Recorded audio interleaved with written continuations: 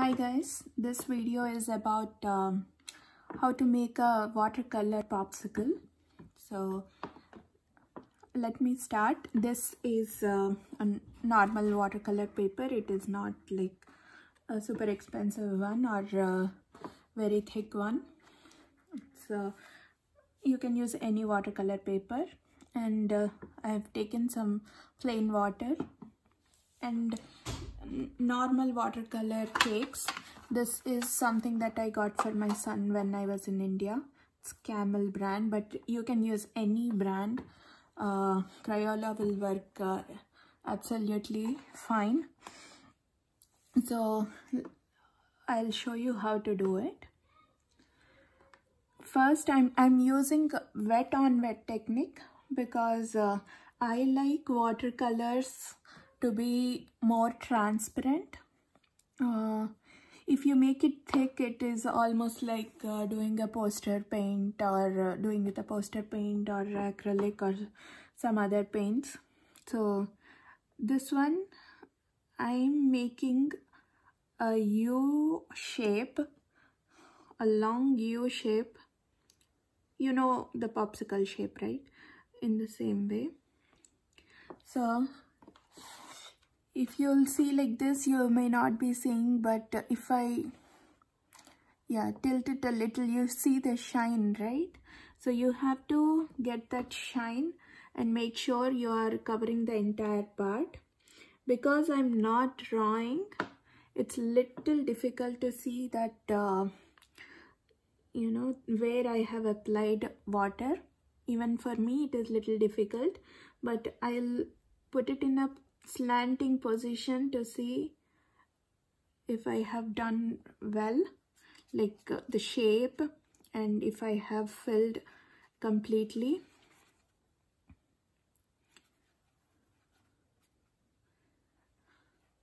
So there are a lot of tips and lot of techniques in watercolor. This one video will not cover everything, but these are some tips.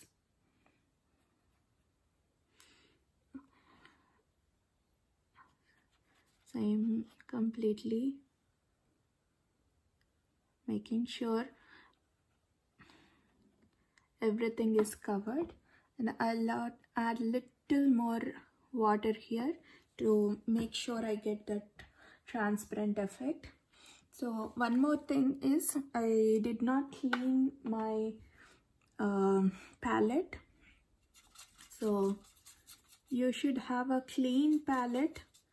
I am just removing this off, and I'll take a tissue.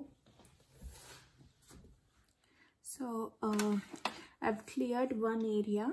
You should always keep your palette neat and clean.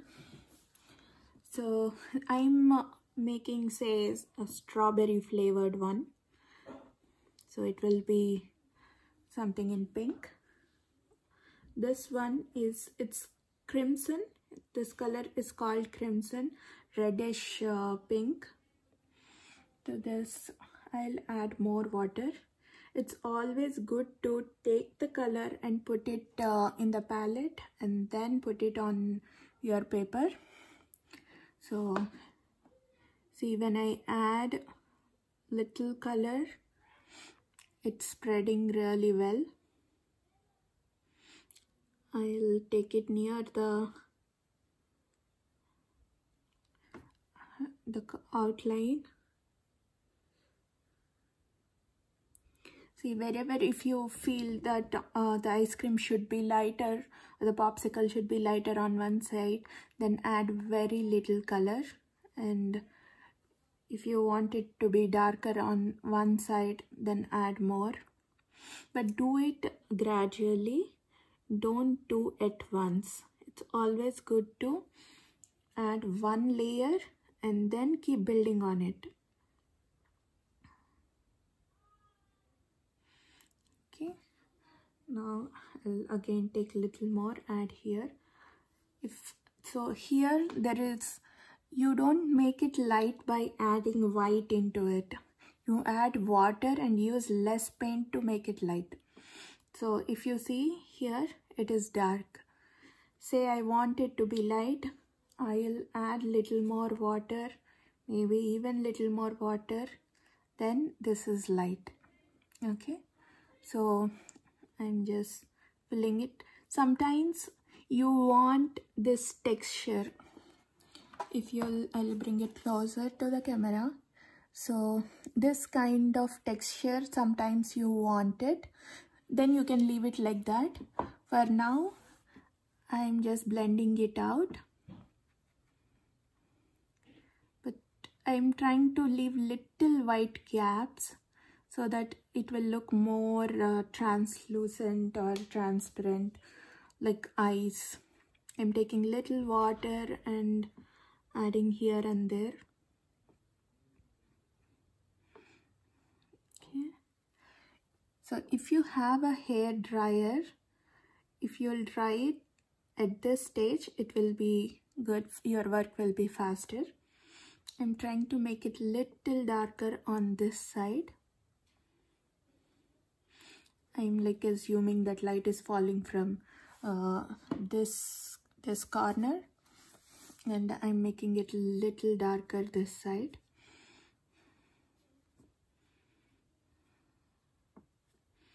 See, I'm not like painting the continuously moving my brush up and down. I'm just dabbing.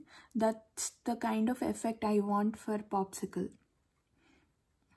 Okay, I'm adding little more, and it also depends on the climate. If you are doing your painting in summer, it will dry off very fast, and sometimes you may not get the effect that you want. So you have to be fast in winter, in summers, and in winter it won't dry pretty soon, so you may need the blow dryer or a hot gun that is used for drying. So this side I want it to be more dark. If you want, you can also add little blue into it and add on this side to make it look even darker. But right now I'll let it dry. Meanwhile, I'll paint the stick. So for the stick also, for stick you don't need to do wet and wet. I'm taking little color. This is like yellow ochre. Yellow ochre is a very beautiful color. It looks almost like a very light shade of sandal. So I'm filling it out. See, because my popsicle was not completely dry, that pink color has slightly slid. It has seeped into this part, but it's okay. I don't want it to be like super perfect or something. And if I want it like that, then I'll just dab on it and remove. This has given little texture also here, but sometimes that pink coming into the yellow ochre also adds little beauty. So if you don't like it, you can always use a technique called lifting the color and remove it. Right now I won't do that because I like the color, but I'll definitely show you how to do that. So I want it to be darker on this side, the same thing. So I'll take little more color, put it on the palette, and again add it here. Okay, you'll see that I did not make it like drastically dark. It should be done gradually, and always try to blend it a little. So this edge has to be blended well.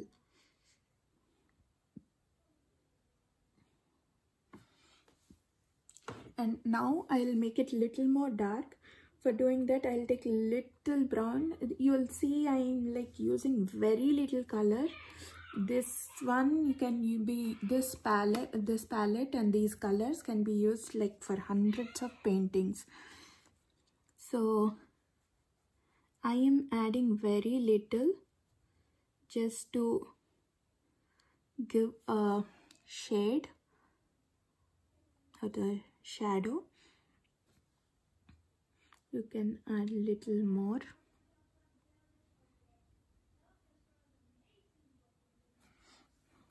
Meanwhile, I see that this has dried up a little. See, this is a normal simple painting, so I did not do any, the professional stuff that we have to do. Like, I did not tape it onto any board or anything. That's why this has become little, it has swollen. But if you'll tape it to a nice cardboard, thick one, or any pad, then it will be even better. I'll show you in another video. But now what I'll do is I'll add 2 kind of strips here, which will give a nice, it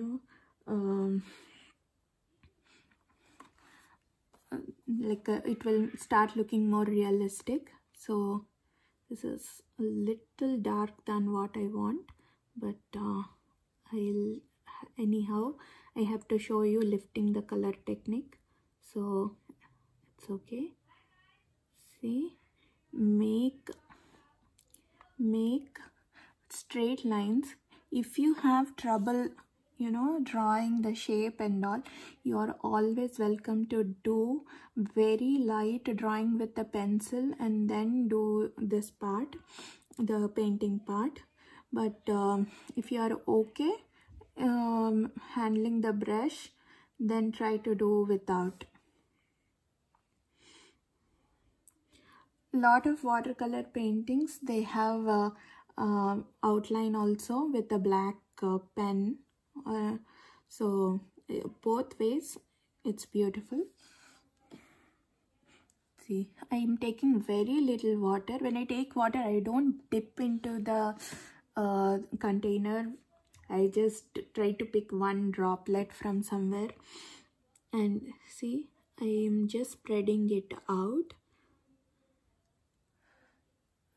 Okay, I'm using the same color to make this one also a little thick. And this also. Okay, now here what I'll do is I'll show you the lifting the color technique. This is only brush with water, no paint at all. I'll go over here and lift it, and then I'll use a tissue and remove the excess. Then again I'll go, see, when my brush goes through that place, it lifts the color. So that is called lifting the color technique.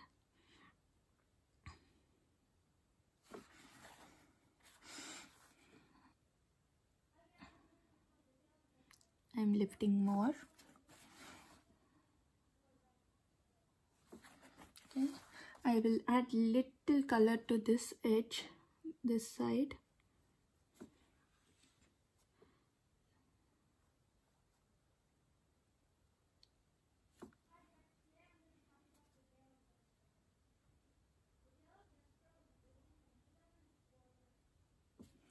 Okay, I'm adding here also. Okay, I'll wash my brush. Now spread it a little. I'm lifting color again. Now this is somewhat the way I want. It's little bit darker than what I want, but I think it will dry. When it will dry, it will be fine. So I'll make this side also more dark. I'll add little water to this. See, I have like used very little paint and it lasts for entire painting. Okay.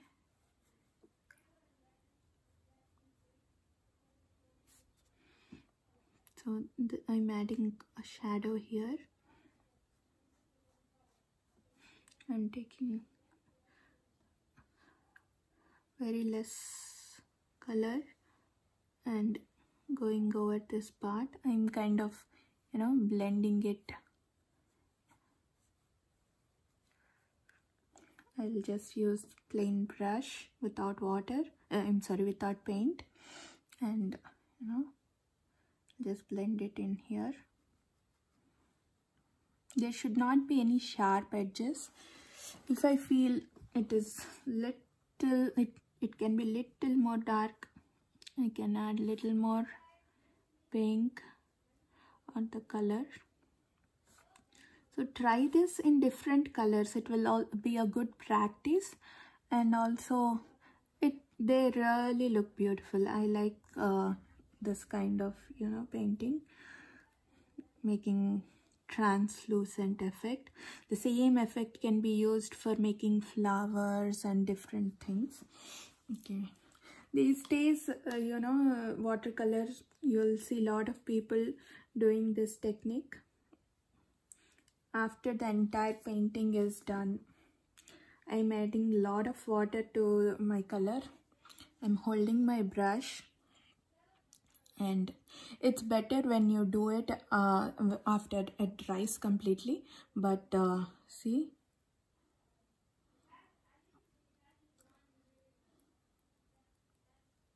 I'm putting my finger here and just hitting, just tapping. I'm not hitting actually. Some big drops, some small ones. You can also use one or two colors. Like the good complementing color to this pink is purple or violet. So I'll add a little pink, and I'm adding little blue into it. Just add here and then try to mix in. You need little more blue. So this is a good purple. I'll add little purple also.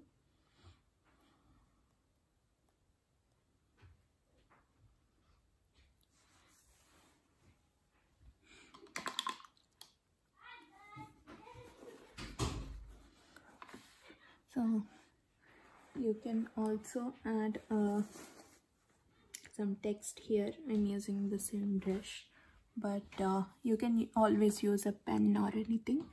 Like